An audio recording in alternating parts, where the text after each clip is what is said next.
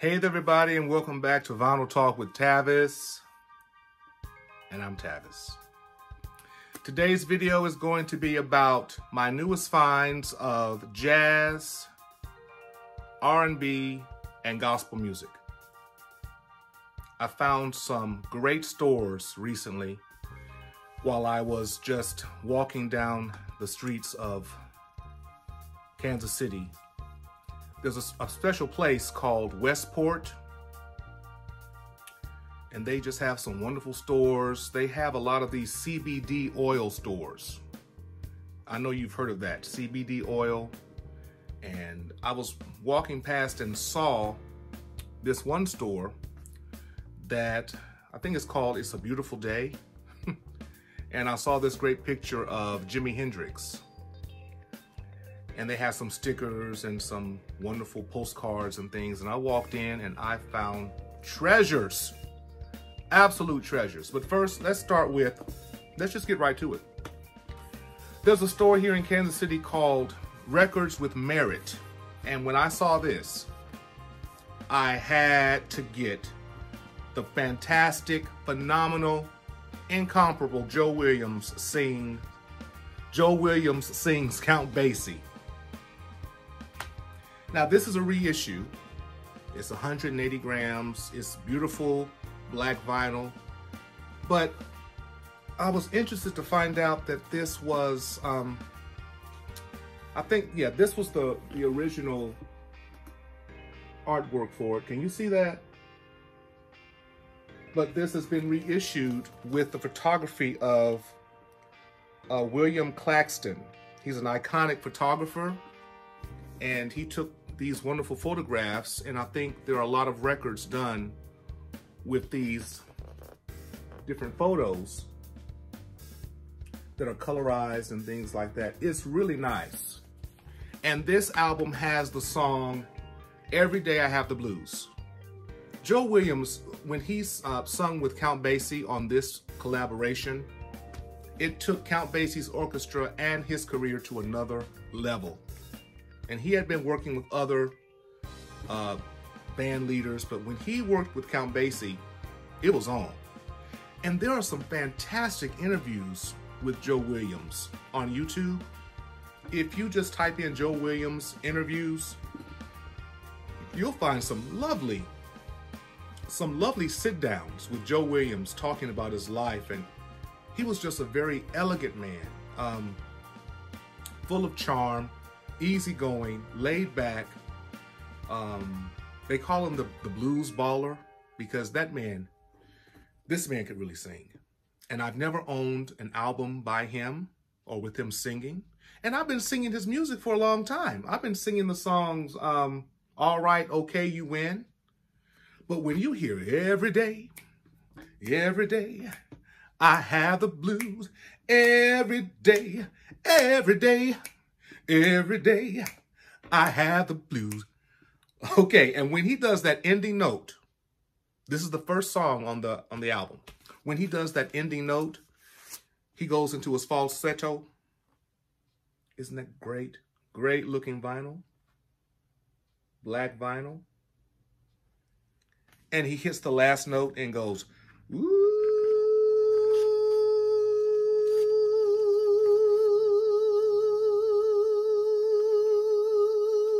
And he holds it for like 40 seconds. And then the band ends the song. Great song. Every Day I Have the Blues. I would do a needle drop, but YouTube won't allow it. One more thing about this album and this song, Every Day I Have the Blues. When my grandma would get very upset with my grandpa, she would go in the kitchen and start cooking, and she would sing Every Day I Have the Blues. She would say, if I feel tomorrow like I feel today, if I feel tomorrow just like I feel today, I'm gonna pack my suitcase and make my getaway. And so me and the other family members, my sister and stuff, we'd be like, what is she singing up in this kitchen? We never knew. Now I know. She was singing about the blues. Great album. You need to get this if you don't have it. Joe Williams, a phenomenal jazz singer. Found this album here. Where did I find this? Oh, I found this at the place I was just talking about. You know, they have the CBD oil and very psychedelic place. Lots of candles and incense. And then this big room of records. I was shocked. All types of jazz, all types of soul and R&B, pop music, everything. And I saw this. 99 cents. 99 cents. Had to get it. This album features my two favorite people. It's hard to say. I must say it. Oscar Peterson is my favorite jazz pianist. I just have to say it.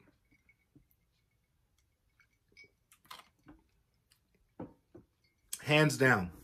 This album features Ella Fitzgerald, my favorite female jazz vocalist, and Oscar. And Ray Brown is on the bass.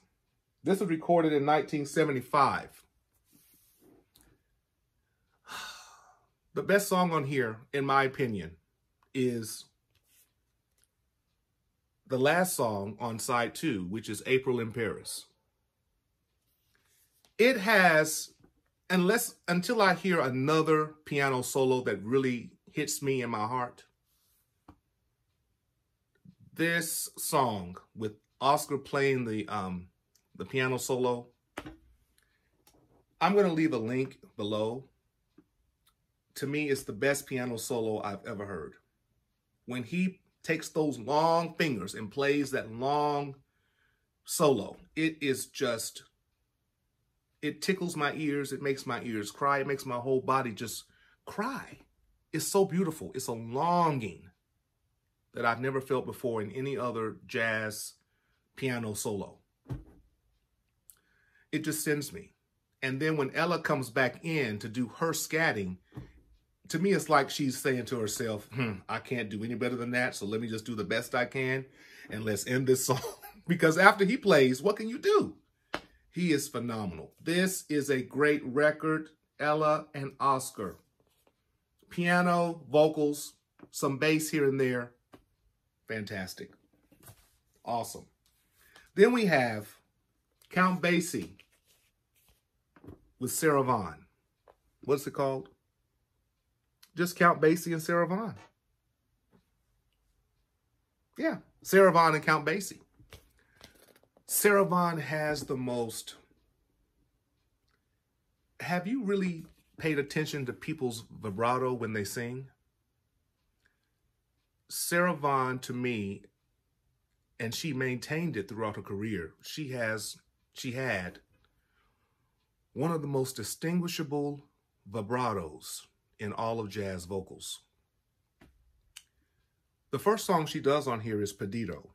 Perdido, ba-da-ba, ba-da-ba, ba-da-da, ba-da-da, ba-da-da, ba-da-da, ba-da-da, ba-da. But she doesn't use any vibrato at first. And when she brings in that vibrato, it just makes you go, oh. She just does it. How can I put it? She goes, Perdido, ba-da-ba, ba-da-da, ba-da-da, ba-da-da, ba-da-da, ba-da-da.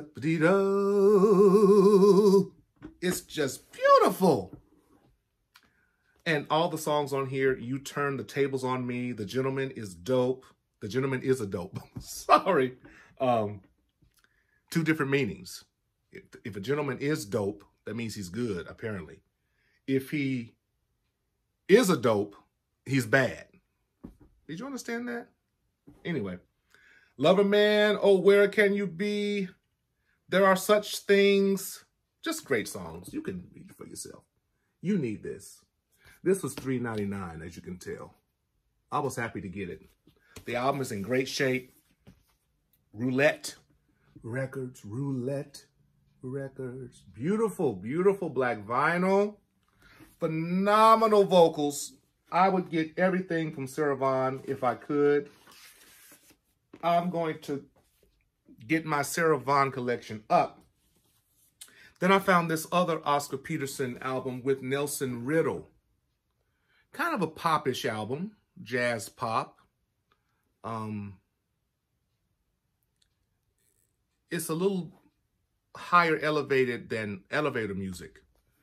It's really good. You know, it has the Wonderful Standards, My Foolish Heart, Round Midnight, but it features a lot of strings and some horns, and the wonderful, fantastic Oscar Peterson is just playing the... He could be more involved, but I guess it would mess up the strings. But I love this album as well. I was very, very happy to find this. I was so pumped. Now let's get to some R&B. You all don't know nothing about this. This is the R&B part. I have a little bit of R&B. You all don't know about this one, do you? Do y'all know Mavis Staples?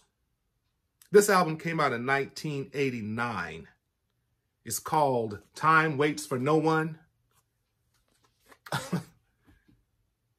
Ain't that bad? She was good. I think she was 50 years old when she was doing this record. And she's still recording and still touring. This was produced by Prince. When she got involved with Prince, see, Paisley Records? When she got involved with Prince, her career went to a new level. Interesting? I'm going to leave a link down below so you can hear Interesting with Prince. Prince is all over this record. Wow. He also did another album with Mavis called The Voice. I can't find it on vinyl. I don't think it was released on vinyl, but it is on CD. That is a fantastic release, full of great music. It's just Prince all down, up and down. Prince, Prince, Prince. But they collaborated so beautifully together. Wow. When she found out Prince had passed away, she was doing a concert and she just boo-hooed and she kept singing. And they got along really good. I love Mavis Staples. She's a staple in the R&B world. Speaking of staples. Now, when I saw this, the Soul Train Music Awards came on last week, I believe. So I was very taken aback and found it to be very ironic when I found this. This is a compilation in which Don Cornelius, he picks 22 of the greatest soul hits of all time up to that point. And this is full of great music. It's just full of great music. Can you see that? I think this was done in 72, 73. And it has Mickey and Sylvia, Love is Strange, The Moments, Love on a Two-Way Street. I found love on a two-way street. Hey. Freda Payne, Band of Gold. Ike and Tina Turner, Proud Mary. The Edwin Hawkins Singers, Oh Happy Day. Sly and the Family Stone, Everyday People. La la la la la la la la la means I love you. And I just recently posted me playing Honeycombs One ads. Beautiful song. This album, the cover is beat up. Look at that. So I'm going to go to Discogs and buy this again. But have you noticed, I think I've heard people talk about this in the VC.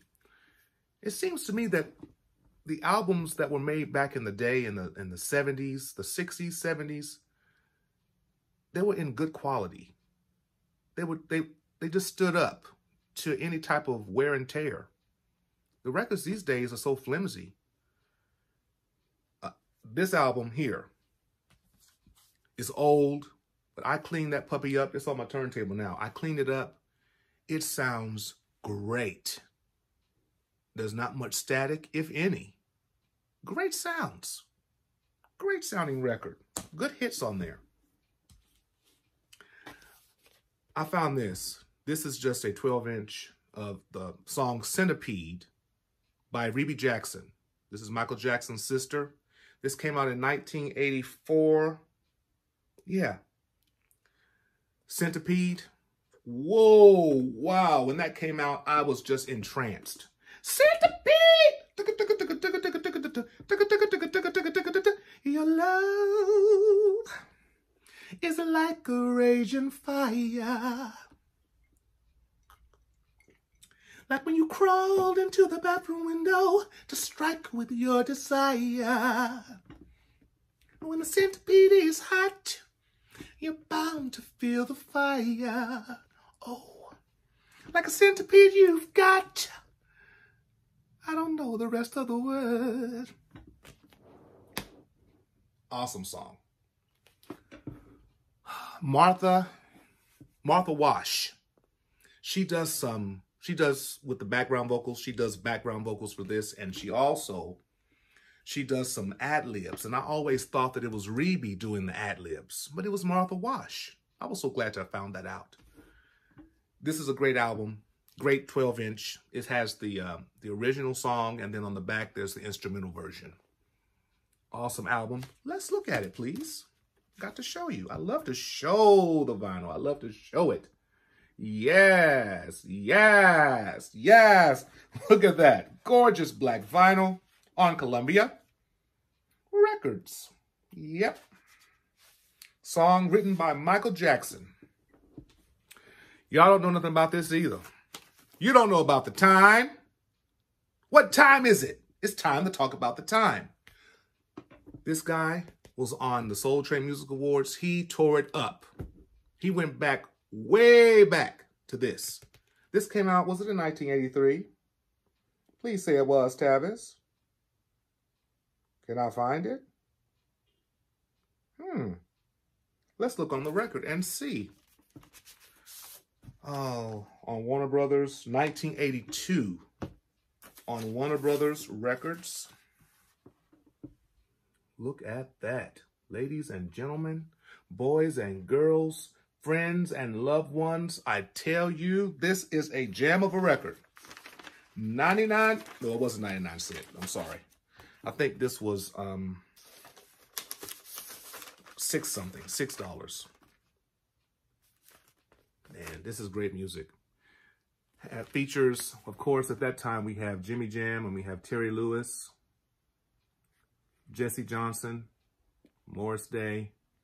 I don't know these two. I know them, but I forgot their names. This is before Jimmy Jam and Terry Lewis really got busy with, like, had he done the SOS Band yet? I'm not sure if they had done SOS Band. But anyway, this is a great album. Great album, The Time. Now we're going to get into some gospel music. Can the church say amen?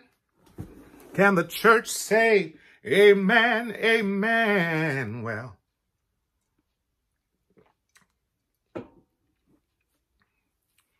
No Shave November. I think I'm doing pretty good. I'm doing okay. Gospel.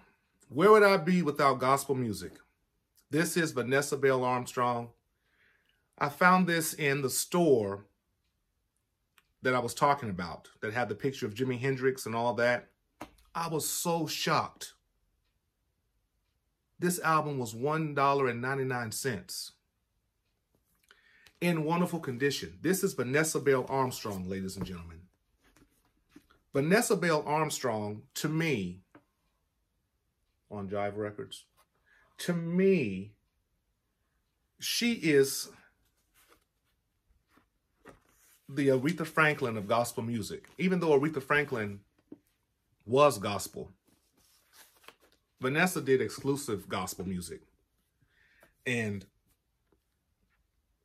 when I heard this woman's voice when I was a boy, I was so taken aback by the style that she had. She worked with great gospel artists such as Thomas Whitfield, Walter Hawkins, Edwin Hawkins, John P. Key. But during this time, she really went contemporary. I think this was probably her most contemporary gospel album that she had ever done. And I loved it. I still love it. So when I found this record, I was just overjoyed. She has vocals that are so raw and are so rough. I don't know. It's just ridiculous. It's beautiful to listen to. Your ears will never be the same. Find Vanessa Bell Armstrong in concert. You will be like, what did I just listen to? What did I just hear? Her voice is just rough. It could be light and tender, but when she gets in the spirit, oh, yeah, yeah, yeah. She has beautiful runs, great vibrato. Every song on here is gorgeous, every song. I think my favorite song on here is Count on Your Love. So this is her most, to me, her most contemporary gospel record. She goes way out there. It's very highly produced, very highly produced. It has that 80s feel. This was done in 1989. So, wow, she went out there with this record. It's called Wonderful One. I'm sorry I didn't say that. Wonderful One. Very, very contemporary. But I love every song. I love every song on here. Vanessa Bell Armstrong. I think I have some more of hers as well. Now this man, and she was born in Detroit. You know, Detroit, Michigan has made some fantastic, phenomenal singers. We have Aretha Franklin. We have the Clark sisters. We have the Motown sound going on here. We have so many people in Detroit who has come out fighting with their music, and they're just fantastic. This is James Moore. Reverend James Moore. I found this at the same store. How much was it? What does that say right there? Tell me, what does that say? What's less than 2? What's 1 less than 2 and 1 more than 0? $1. Reverend James Moore. Hold on.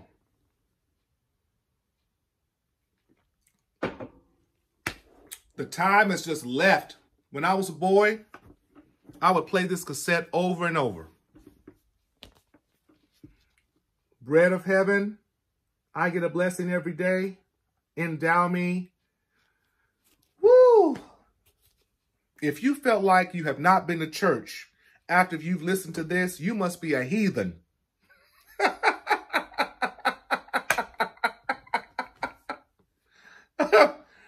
Wow, this record will take you so much to church.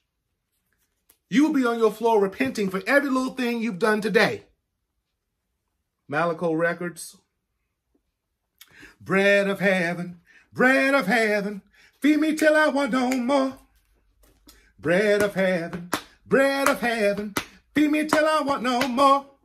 He's working with choirs on here. It's just phenomenal. I'll leave some links. James Moore, he sang until his death. This man, I think he dealt with severe diabetes, and he would sing in his wheelchair. He would get up from his wheelchair. There was a point at the end of his life when he was blind. He was singing blind with diabetes. He didn't care about nothing. He was very obese. He would get up and just sing, and he'd be sweating, and he'd take off his glasses, and you could tell that he couldn't see because his eyes would be here and there. He didn't care. He loved God and sang until the Spirit of the Lord came down. I love this record. This record is great. Now we have the phenomenal, the one and only, Mr. Al Green, Soul Survivor. I wore this cassette out back in the day. I didn't get the record. This has the song Soul Survivor and the fantastic Everything is gonna be all right. He's coming back like he said he would. Yeah, it's gonna be all right. He's coming back for the true and good. That's a good song. There's a video for this song. You have to Search it. I'll leave links down below. Good music. 1987. Yep. Man, I'm good. I'm getting good at this. Just guessing when the songs came out. Good music. Another Al Green classic. This album came out right maybe 2 years after this one. This is called I Get Joy, 1989. Yep. This has the song with the collaboration with I'll Be Sure called As Long as We're Together. That's a good picture of Al. As long as we're together, good God Almighty, as long as we're together. I must tell you, As Long as We're Together and the title track, I Get Joy, to me are the best songs on here. The rest of them, they're okay. But when you get to As Long as We're Together, you feel the joy. Awesome album. Anything by Al Green, you can expect some goodness and something. I have 3 more to go, kids. The Mighty Clouds of Joy. Catching On. This came out in 1987 on Word Records. Classic music. It'll put you in the spirit. When I listen to What He's Done for Me, I'm going to see if I can do a needle drop with this. Let's do it right now. This song is called What He's Done for Me. Listen to Joe Ligon as he preaches. He would preach when he'd sing. He'd tell stories. Let's listen. Not so long ago, we were singing for a revival meeting, and people were getting up, testifying to God's goodness. And one lady got up and said, I thank God that I had 3 sons, and God able me to send them all to college. And I just want to thank Him for that. Oh, Lord, there was another lady sitting there, waving her hands and crying out, oh, Lord. They asked her if she had a testimony. Yes, she got up and said, well, like Sister Jones, I had 3 sons. Yes, I did. One by one, they all got into trouble. They all got on drugs and was in and out of jail. Yes, they was. I'm just glad God able me to go through all of it with my son. He able me to see him get all right. I was in and out of jail with him all the time. God gave me the strength. God gave me the strength. He gave me the strength to stay here and see and take care of my son. And then she said these words. You don't know what the Lord has done for me. Done for me. You don't know what the Lord has done for me.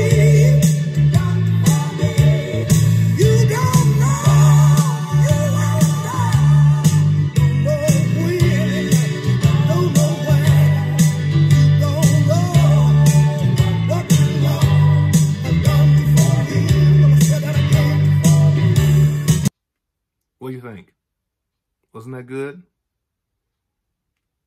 My mama loves the Mighty Clouds of Joy. Her favorite singers. So, classic. Then we have the phenomenal Mr. Edwin Hawkins and the Edwin Hawkins Singers. Now, you know, this great man, he redid the song, Oh Happy Day. Became a big hit in 1969, I believe, 1970. Oh, happy day. Oh, happy day. Oh, happy day. Oh, happy day. When Jesus washed. You know that, right? It's a standard. It's classic. But he came out with this in 1977 on Birthright Records. The Comforter Has Come is the name of this record. This is a phenomenal record to listen to. It just takes you back to gospel when gospel sounded like gospel music. I said it. When gospel sounded like gospel music. Didn't have to cross over. It just sounded good. Okay? Man,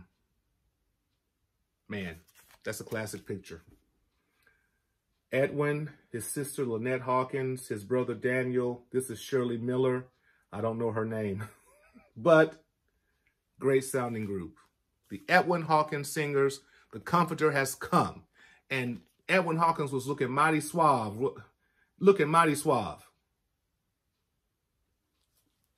Last but not least, we have Edwin Hawkins' brother, Walter Hawkins.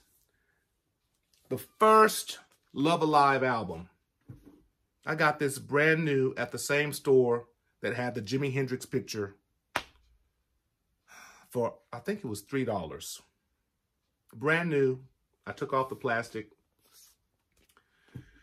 The story with this is that Andre Crouch knew of this wonderful man and his family, the Edwin Hawkins, Walter Hawkins family.